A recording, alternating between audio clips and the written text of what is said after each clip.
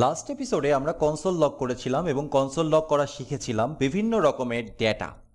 এই এপিসোডে আমরা মূলত ভ্যারিয়েবলস নিয়ে কাজ করব। এই জন্য আমি একটা ভ্যারিয়েবল ডট জেএস নামের ফাইল ক্রিয়েট করেছি এবং সেটা ওপেনও করেছি এবং সেখানে কয়েকটা কনসোল লগ লিখে রেখেছি ওকে আগে থেকেই, যেন ভিডিওর ভেতরে এক্সট্রা টাইম নষ্ট না হয়। এখানে প্রথম কনসোল লগে লেখা আছে যে HM Naim nose JavaScript, his age is only 23. Hisam Naim is creating a JavaScript course for all, but his age is only 23. এখানে অনেকগুলো টার্মস আছে, চারটা কনসোল লগ আছে এবং যেখানে দুইবার এইচএম নাইম ব্যবহার করা হয়েছে, এখানে একবার এবং এখানে একবার, এবং তার এজটা ব্যবহার করা হয়েছে দুইবার, এখানে একবার এখানে একবার। কালকে যখন আমার এজ 23 থেকে 24 হয়ে যাবে, 24 থেকে যখন 25 হয়ে যাবে, এইভাবে করতে করতে 30 হয়ে যাবে, তখন কিন্তু এই লাইনগুলো আর সঠিকভাবে কাজ করবে না। তখন আমাকে কি করতে হবে, যদি এরকম একটা সফটওয়্যারে মানে কোনো একটা সফটওয়্যারে এরকমভাবে আউটপুট দিয়েই থাকে, সেক্ষেত্রে আমাদের কি করতে হবে, এখানে আসতে হবে, এখানে এসে ম্যানুয়ালি আমাদের কনসোল লগগুলোকে চেঞ্জ করতে হবে। আবার যদি কোনো সময় মনে হয় যে এইচএম নাইম এটা তো আমার অরিজিনাল নেম না, আমার অরিজিনাল নেম হচ্ছে হাসান মাহমুদ নাইম, যেটাকেই আমি এইচএম নাইম বলে সোশ্যাল মিডিয়াতে পরিচিতি পেয়েছি। সো এখন যদি আমার মুড আসে যে আমি না এখানে হাসান মাহমুদ নাইম করব, হাসান মাহমুদ নাইম, তো কি করতে হচ্ছে আমাকে, আমাদের কোডের ভেতরে গিয়ে যত জায়গায় এই নেমটা মেনশন করা হয়েছে প্রত্যেকটা জায়গায় আমাকে চেঞ্জ করতে হচ্ছে। এখন তো 3টা বা 4টা লাইন আছে, আমাকে খুঁজে বের করতে কষ্ট করতে হচ্ছে না বা চেঞ্জ করতেও কষ্ট করতে হচ্ছে না, তাই আমি খুব সহজে চেঞ্জটা করে দিতে পারলাম। কিন্তু কালকে যদি এই রকম আমাদের কোনো ডেটা কোনো একটা অ্যাপ্লিকেশনে অন্ততপক্ষে 1000 জায়গাতে চেঞ্জ করা লাগে, তখন কি করব আমরা? তখন কি এইভাবে ম্যানুয়ালি খুঁজে খুঁজে খুঁজে খুঁজে বের করে ডেটাটাকে চেঞ্জ করব? না হয় প্রথমবার করলাম, পরবর্তী দিন যদি আবারও চেঞ্জ করতে হয়, তারপরের দিন যদি আবারও চেঞ্জ করতে হয়, তাহলে এটা আসলেই একটা প্যারাদায়ক বিষয় হয়ে দাঁড়াবে, তাই না? এই প্যারা থেকে মুক্তি পাওয়ার জন্য আমাদের কাছে যে এসেছে তার নাম হচ্ছে ভ্যারিয়েবলস। আমরা আমাদের যে কোনো ডেটাকে, জাভাস্ক্রিপ্টে আমরা যে কোনো ডেটাকে একটা ভ্যারিয়েবলের ভেতরে স্টোর করে রাখতে পারি। অন্যান্য ল্যাঙ্গুয়েজেও ভ্যারিয়েবল ব্যাপারটা আছে, সেই ল্যাঙ্গুয়েজের নিজস্ব ওয়ে আছে ভ্যারিয়েবল ডিক্লেয়ার করার, প্রত্যেকটা ল্যাঙ্গুয়েজের নিজস্ব ওয়ে আছে ভ্যারিয়েবল ডিক্লেয়ার করার। তো আমরা মূলত জাভাস্ক্রিপ্টে কিভাবে ভ্যারিয়েবল ডিক্লেয়ার করব এবং সেই ডেটাগুলোকে স্টোর করব সেটা এই ভিডিওতে দেখতে যাচ্ছি। তাহলে ভ্যারিয়েবল ডিক্লেয়ার করার জন্য আমাদেরকে ফার্স্টে var কিওয়ার্ডটা নিতে হবে। var is short form of variable, okay?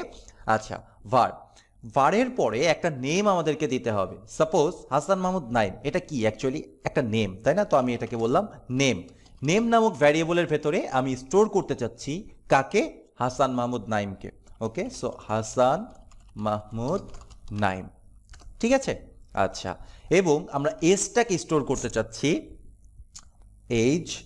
Age declare করার জন্য আমাদেরকে var কিওয়ার্ডটা ব্যবহার করতে হবে। var age is equal to in that case 23। ওকে, তাহলে দুইটা ভ্যারিয়েবল আমরা এখানে ডিক্লেয়ার করেছি। আমরা আমাদের প্রোগ্রামে যত খুশি তত ভ্যারিয়েবল ডিক্লেয়ার করতে পারি, কোনো প্রবলেম নেই, এবং এখানে আমরা সেগুলোকে রিপ্লেস করে দিতে পারি। তাহলে নেমটা প্রথমে এসছে, তাই না? তাহলে প্রথমে আমাদেরকে ভ্যারিয়েবল নেমটা দিতে হবে। তো আগে আমরা একটু আগের যেমন ছিল তেমনই রেখে আগে দেখার চেষ্টা করি ভ্যারিয়েবলগুলো প্রিন্ট আউট করতে চাইলে আমরা কিভাবে করতে পারি।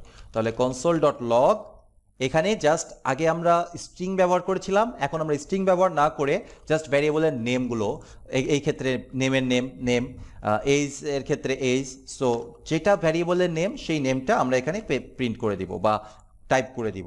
দিয়ে এবার যদি আমরা আমাদের টার্মিনালটা ওপেন করি, ক্লিয়ার করে দেই টার্মিনালটাকে, নোড চ্যাপ্টার 2, এবার ফাইলটার নাম হচ্ছে ভ্যারিয়েবল ডট জেএস। ওকে, খেয়াল করে দেখেন, যখন আমরা নেম প্রিন্ট আউট করেছি তখন হাসান মাহমুদ নাইম এসছে, যখন আমরা এস প্রিন্ট আউট করেছি 23 এসছে, বাকি প্রত্যেকটা হচ্ছে স্ট্রিং, এইভাবেই এসছে, ঠিক আছে? যেমন ছিল, এটা তো জাস্ট নর্মাল কনসোল লগ, এখানে তেমন কিছু করা হয়নি।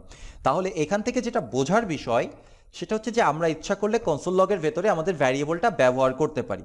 তাহলে এই হাসান মাহমুদ নাইম আমাদের আর দরকার নেই, স্পেস যেমন আছে তেমনই থাক, আর প্রথমে হাসান মাহমুদ নাইমের জায়গায় আমরা ব্যবহার করতে পারি নেম, তাই না? নেম। আচ্ছা, এখন কথা হচ্ছে আমরা যদি দুইটা ডেটা ব্যবহার করি, দুইটা ডেটা কম্বাইন করব আমরা কিভাবে?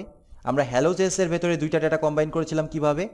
এই একটা ডেটা, এই একটা ডেটা, কিভাবে করেছিলাম? প্লাস সাইন দিয়ে করেছিলাম। তাহলে যখন আমরা দুইটা ভ্যারিয়েবলকে কম্বাইন করতে চাইবো তখনও আমাদেরকে প্লাস সাইন দিতে হবে, মাঝখানে প্লাস সাইন দিয়ে দিলেই এটা কাজ করে যাবে। ওকে, তাহলে এখন নেম থেকে নেমের ভ্যালুটা কি আছে, হাসান মাহমুদ নাইম, এখানে নেমের থেকে হাসান মাহমুদ নাইম বসে যাবে, তারপরে স্পেস সহ এই অংশটা বসে যাবে। সো আমরা একটু রান করে দেখতে পারি।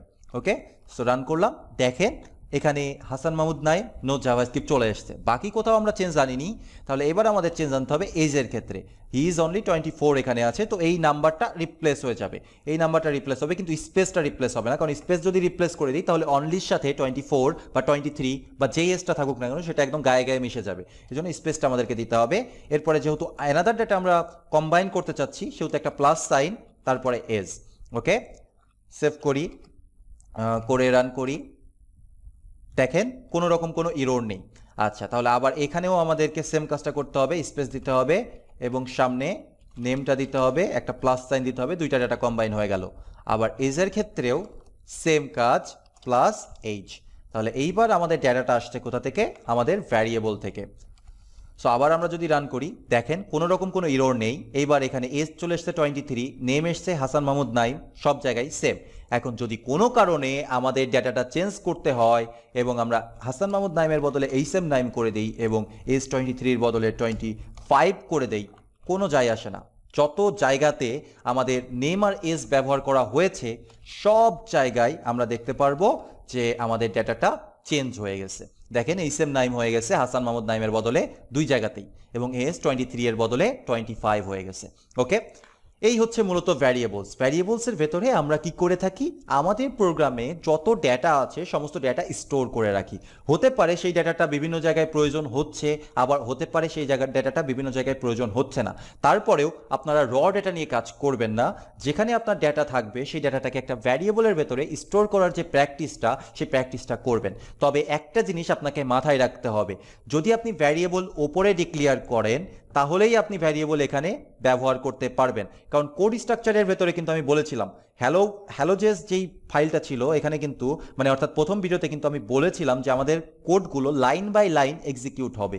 সেই ক্ষেত্রে যদি আমি ভ্যারিয়েবলগুলোকে নিচে ডিফাইন করতাম তাহলে কি হতো, নিচে ডিফাইন করলে কি হতো, কোনো ইরর আসতো না। অন্যান্য প্রোগ্রামিং ল্যাঙ্গুয়েজে ইরর আসবে, জাভাস্ক্রিপ্টের ক্ষেত্রে কোনো ইরর আসবে না। কিন্তু দেখেন এখানে একটা আনওয়ান্টেড সিম্বল বা আনওয়ান্টেড টেক্সট চলে এসছে, undefined no JavaScript, his age is only undefined, undefined is creating JavaScript but his age is only undefined. এই আনডিফাইন্ড যে কেন আসছে সেটা আপাতত আপনাদের আমি বোঝাবো না, আনডিফাইন্ড কেন আসছে সেটা আপনারা এই কোর্সের মাঝামাঝি পর্যায়ে বুঝতে পারবেন। তবে এতটুকু বুঝতে পারছেন যে নেমটা সঠিকভাবে পাচ্ছে না। কেন পাচ্ছে না, কারণ নেমটার ব্যবহার করা হয়েছে আগে, কিন্তু এর ভ্যালু ডিক্লেয়ার করা হয়েছে পরে। তাহলে আগে যদি আপনি একটা ভ্যারিয়েবল ডিক্লেয়ার না করেন তাহলে সেটা ব্যবহার করতে পারবেন না। যেখানেই ব্যবহার করেন ভ্যারিয়েবল তার পূর্বেই সেটা ডিক্লেয়ার্ড থাকতে হবে। সো আমরা কেটে আবার ওপরে দিয়ে দিলাম, যেহেতু প্রথমেই আমাদের ভ্যারিয়েবলটা ডিক্লেয়ার করা আছে সেহেতু আমরা খুব সহজেই এখান থেকে ভ্যালুগুলো আউটপুট দেখতে পারবো। আবার একবার রান করি, ক্লিয়ার করে দিয়ে, ক্লিয়ার, এটা চ্যাপ্টার 2 ভ্যারিয়েবলস। ওকে, সো এখানে দেখেন যে আমরা আবার সঠিকভাবে আউটপুট পাচ্ছি। এই হচ্ছে ভ্যারিয়েবল। ভ্যারিয়েবলের ভেতরে আমরা অনেক ডেটা ইনপুট করে রাখতে পারি, অনেক ডেটা স্টোর করে রাখতে পারি। তো কি ডেটা স্টোর করতে পারি সেটা আমরা পরবর্তী ভিডিওতে জানতে পারবো। তো এই ভিডিও আমরা এখানেই শেষ করছি।